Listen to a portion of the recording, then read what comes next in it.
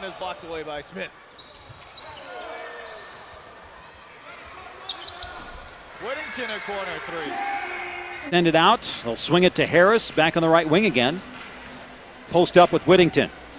Whittington, flash move. Nice spin move off the glass and in.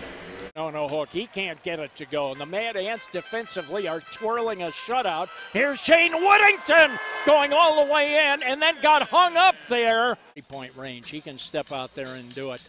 That's the stretch. Here's Whittington on a follow after Lemon's miss. Got the basket and a foul. On the left side, bounce pass down to the block. Whittington pointing. Whittington spins inside, gets the bucket to go past Omari Johnson.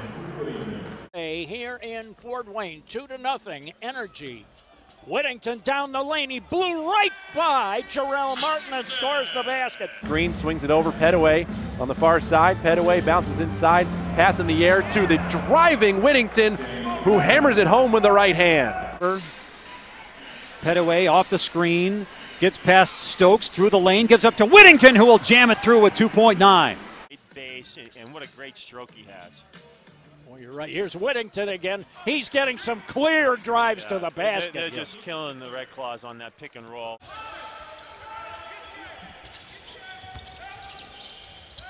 Whittington from the elbow, knocking down the jumper.